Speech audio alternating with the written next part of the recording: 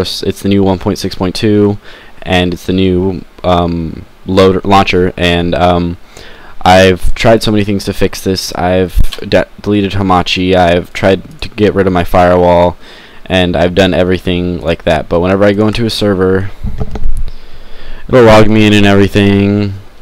I can play around for a little bit. I don't know how fast this is gonna work, because it sometimes takes a long time, but it's usually a minute or less when it happens.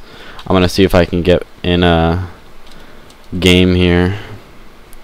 Hunger Games servers take way too long to get in, so I'm gonna try one over here.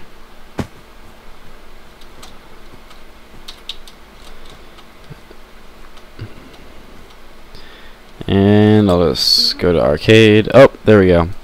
And it just gives me this error: internal exception, java.net, socket exception, software caused connection abort, recv failed.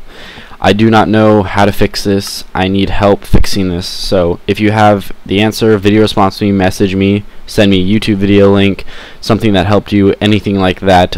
I will give credit to you. I will make a video telling you whoever helped. I will make a YouTube video saying that you helped, and if you help me do it, I will make a YouTube video showing how to fix it. So thanks guys, it's HEW, and I'll see you guys later.